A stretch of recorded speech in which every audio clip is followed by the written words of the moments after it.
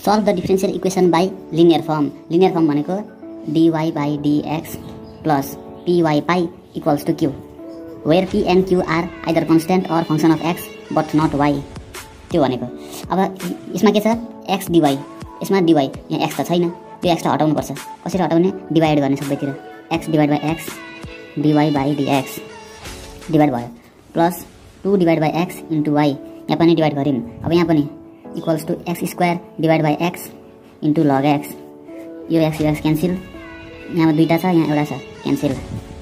Therefore dy by dx plus 2 by x into y equals to x log x. यो आयो. यसलाई मान्दियौं हामी equation 1.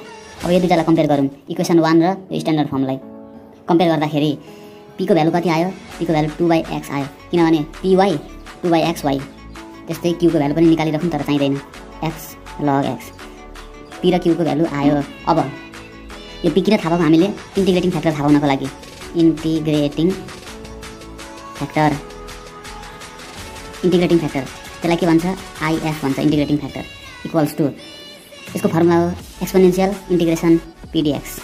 यो एक्सपोनेन्शियल इन्टिग्रेसन p भनेको 2 by x dx. अब इन्टिग्रेसन यो e भनेको exponential 2 constant integration 1 by x dx equals to integration 1 by x dx को फर्मुला log x डाइरेक्ट. त्यसपछि यो 2 यता आयो भने स्क्वायरमा चेन्ज हुन्छ. यो log को फर्मुला हुन्छ a log b equals to log b power a. यो फर्मुला हुन्छ. अब यो फर्मुलाले हामीले यहाँ के दिन्छ? log x स्क्वायर दिन्छ. र एक्सपोनेन्शियल र लग भनेको एकअर्कासँग इन्भर्स हो, यिनीहरू क्यान्सल हुन्छ, स्मार्ट काट्यो, इक्वल्स टु एक्स स्क्वायर. यो एक्स स्क्वायर भनेको हाम्रो इन्टिग्रेटिङ फ्याक्टर हो. अब इन्टिग्रेटिङ फ्याक्टर किन निकालेको? मल्टिप्लाई गर्नको लागि. Multiplying equation 1 by integrating factor भनेको एक्स स्क्वायर. यसले मल्टिप्लाई गरिदिउँ. अब x square into dy by dx plus x square 2 by x y x square into x into log x. यो बुझ्नुभयो? सबैतिर एक्स स्क्वायरले मल्टिप्लाई गरेको. अब यो र यो एउटा क्यान्सल भइहाल्यो, अरू ठिकै छ. अब यहाँ यसको डिनोमिनेटरमा कति छ? 1 मात्रै छ. एलसिएम लिन मिल्छ. एलसिएममा आयो dx, यता एक्स स्क्वायर dy प्लस यहाँ x मात्रै छ, यहाँ 2 छ, y छ, 2xy. यहाँ डिनोमिनेटरमा 1 भएपछि के हुन्छ? 1 इन्टु dx इक्वल्स टु 2 र 1 भनेको 3 log x और x square dy plus 2xy dx equal to, यहाँनिर यो dx छ नि, यता आयो भने के हुन्छ? यता डिभाइड हुँदैछ, यता आयो भने मल्टिप्लाई हुन्छ. x cube log x dx. अब और यो स्टेपमा लेखौँ. यो भनेको हाम्रो एउटा फर्मुला हो. के को formula? dx square into y. यसको डाइरेक्ट फर्मुला हो. कसरी हो? यहाँ हेरौँ. Suppose u dv plus v du equals to duv. यो फर्मुला हामीलाई थाहा छ नि, यो हो, यही फर्मुलाबाट आउँछ. सपोज यहाँ कम्पेयर गरौँ. एक्स स्क्वायर dy भनेपछि युलाई सपोज एक्स स्क्वायर मानौँ, भीलाई y मानौँ, अनि त्यस पछाडि duv by dx equals to u dv by dx plus v du by dx. यो फर्मुला युज गरौँ ल. अब u भनेको एक्स स्क्वायर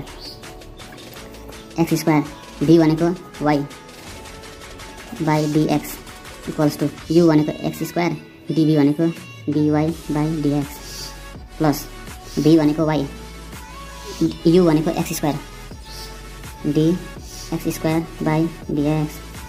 यहाँ y छ, यहाँ x छ, यहाँ जस्ताको जस्तै हुन्छ, केही चेन्ज गर्ने मिल्दैन यसमा. यसमा त मिल्छ. एक्स स्क्वायरको डेरिभेटिभ कति हो? 2x. अब यहाँ डिनोमिनेटरमा 1 छ, एलसिएम लिन मिल्छ. dx एलसिएम, यतापट्टि एक्स स्क्वायर dy प्लस यहाँ 2xy जस्ताको जस्तै 1 इन्टु dx. अब यतापट्टि के छ? X square into y by dx cancel होइन. अब त्यसपछि therefore x square into y equals to x square dy plus 2xy dx. अब यो कुरालाई त हामीले कहीँ देखेको जस्तै लाग्यो. यसलाई कहाँ देखेको हो? हामीले यहाँ देखेको होला. X square dy plus 2xy dx x² dy + 2xy dx यही छ अब हामीले यसको साटो यो कुराले रिप्लेस गर्न मिल्छ dx² y अनि त्यही गरेको छ त्यसरी आयो यो इक्वल्स टु सेम सारम यो x³ log x dx अब इन्टिग्रेट गर्न मिल्छ यसमा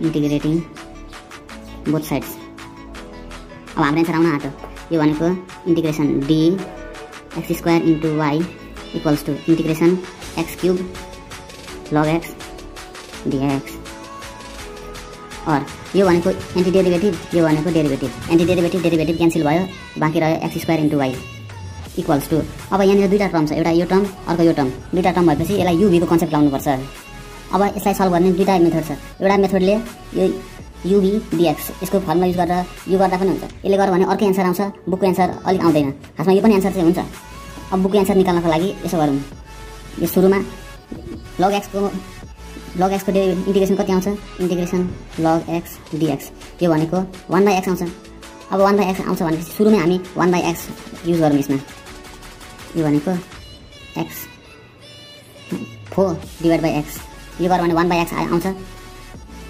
log x * dx यहाँनिर दुईतिर x मल्टिप्लाई गरेको x³ * x पावर 4 डिनोमिनेटरमा पनि x ले मल्टिप्लाई गरेको यो किन गरेको एउटा रिजन छ यसको अब यहाँ हेरौँ अब यहाँबाट लेट गरौँ केलाई लेट गरौँ लेट log x = u भनेपछि अब डिफ्रेन्सिएट गरौँ differentiate both sides by x यसो गर्दा du/dx = d log x by dx और du/dx = log x को डेरिभेटिभ 1/x और du = 1/x * dx यो बुझ्नुभयो यहाँसम्म अब यो भनेको 1/x dx भनेको यति आयो log x भनेको u रहेछ अब x पावर 4 पनि छ यहाँनिर x पावर 4 को लागि के गरौँ यसैबाट आउँछ हामीलाई यहीँबाट पनि आउँछ अल्सो log x = u छ नि यसलाई मल्टिप्लाई गरौँ 4 ले 4 times log x = 4 times u भयो अब यसपछि के गर्ने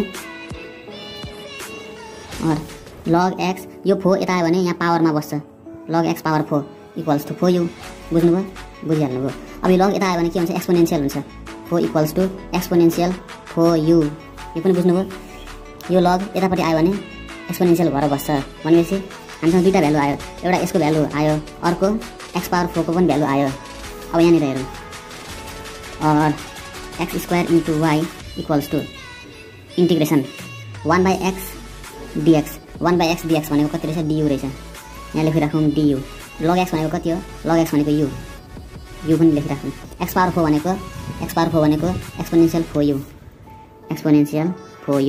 अब फेरि चेक गरौँला एकचोटि 1/x dx भनेको du यो आयो 1/x र dx बाट du आयो त्यसपछि log x को ठाउँबाट u आयो यो log x लाई हटाएर हामीले u लेख्यौँ त्यो पनि ठिक छ x पावर 4 को ठाउँमा एक्सपोनेन्शियल 4u यहाँ यो भ्यालु त्यो पनि लेख्यौँ ल ठिक छ सबैको भ्यालु केमा आयो u को टर्ममा आयो अब सजिलो हुन्छ अब यहाँ इन्टिग्रेट गर्ने बेलामा हेरौँ ल LATE यो फर्मुलाले के भन्छ L भनेको लोगरिथमिक फङ्सन यो भनेको अल्जेब्रा यो भनेको ट्रिगोनोमेट्री यो E भनेको एक्सपोनेन्शियल भनेको E सुरुमा कुन आउँछ सुरुमा लग आउँछ त्यसपछि अल्जेब्रा आउँछ त्यसपछि ट्रिगोनोमेट्री अनि त्यसपछि बल्ल एक्सपोनेन्शियल आउँछ अब अल्जेब्रा त यहाँ आइसक्यो यो U भनेको अल्जेब्रा हो XYZ ABCD UVWX भनेको अल्जेब्रा अब यसलाई हामीले UV dx यो फर्मुला युज गर्ने बेलामा इन्टिग्रेसन UV dx यो फर्मुला युज गर्ने बेलामा u यसलाई लेट गर्नुपर्छ अल्जेब्रालाई भनेपछि यो हाम्रो u भयो v भनेको हाम्रो एक्सपोनेन्शियल 4 नम्बरमा यो एक्सपोनेन्शियल भयो फर्मुला त्यही हो अब फर्मुला यही हो UV dx को फर्मुला यो हो यो हाम्रो फर्मुला हो हामीसँग u भनेको u छ v भनेको एक्सपोनेन्शियल 4u छ अब इन्टिग्रेट गर्ने थालौँ फर्मुला युज गर्दै अब ल लेख्न थालिहालौँ यसको फर्मुला u सुरुमा u integration v dx 4u * dx यो भनेको 4 यो भनेको u minus integration du/dx u को ठाउँमा पनि u नै छ इन्टिग्रेसन v भनेको यो एक्सपोनेन्शियल 4u * dx फेरि dx अब इक्वल्स टु u को ठाउँमा u नै लेखौँ इंटीग्रेशन फोर यू dx यसको स्पेसिफिक फर्मुला के हो यसलाई भन्छ एक्सपोनेन्शियल ax into dx भनेपछि यहाँ 1/a एक्सपोनेन्शियल ax भनेको फोर यू यति अब माइनस यहाँ फेरि छ इंटीग्रेशन du भनेको के हुने भयो du को भ्यालु छ अहिले यू मात्रै लेखिराखौँ बाइ dx इंटीग्रेशन अब यसको पनि अहिले नै गरिदिहालौँ त्यो ब्र्याकेट बनाइदिउँ यसलाई र एक्सपोनेन्शियल फोर यू भनेको exponential four you divide by 4 यो पनि आइहाल्यो एउटा ठुलो ब्र्याकेट बाहिरपट्टि dx यो 4 र 4 क्यान्सल ओ यो 4 हैन सरी यू हो यो त यू हो यो सरी यो यू हो यो चाहिँ 4 इक्वल्स टु यू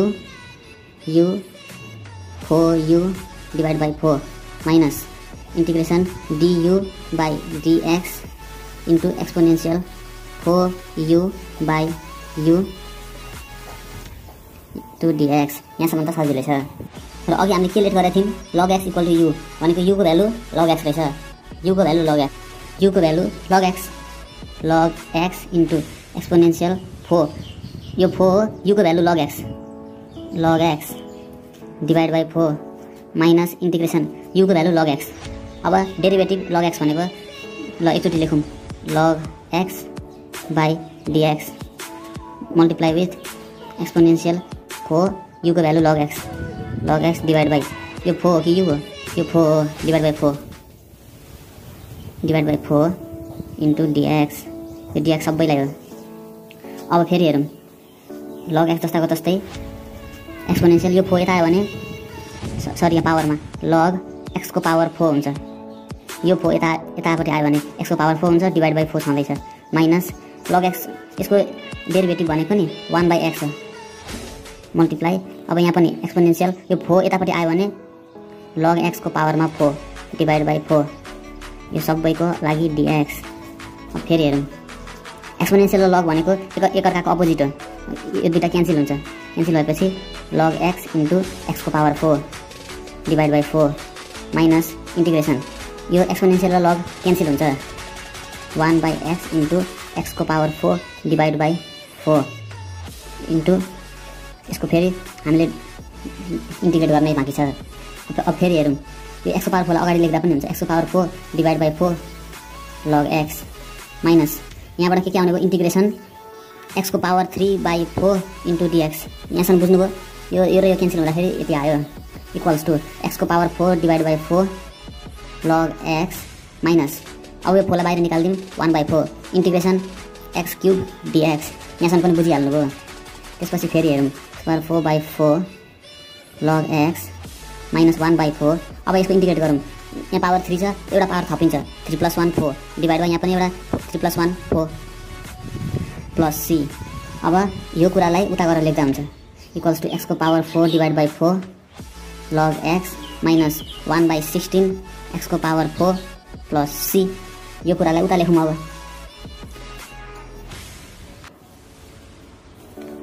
यो के को भ्यालु हो यो यसको भ्यालु हो u integration u exponential 4u into du यो भ्यालु याद गर्नुपर्छ ल एकछिन यहाँ के लेख्नुपर्छ यसको भ्यालु यो इंटीग्रेशनको यसको एन्सर कति आएको थियो यो हो यो कुरालाई हामी यहाँ सालौँ अब हो यहाँसम्म आयो अब फेरि हेरौँ ल और यो x स्क्वायरलाई उतापट्टि पठाइदिउँ y equals to x power 4 divide by x square भनेको x square by 4 log x minus x को पावर 4 अनि यो x स्क्वायरले यता डिवाइड गरेपछि x square by 16 plus c x स्क्वायरले यता डिवाइड गरेपछि डिवाइड बाइ x स्क्वायर हाम्रो एन्सर यति नै आउनुपर्ने हो ल यही हो हाम्रो answer by by and thank you अब अर्को क्वेसन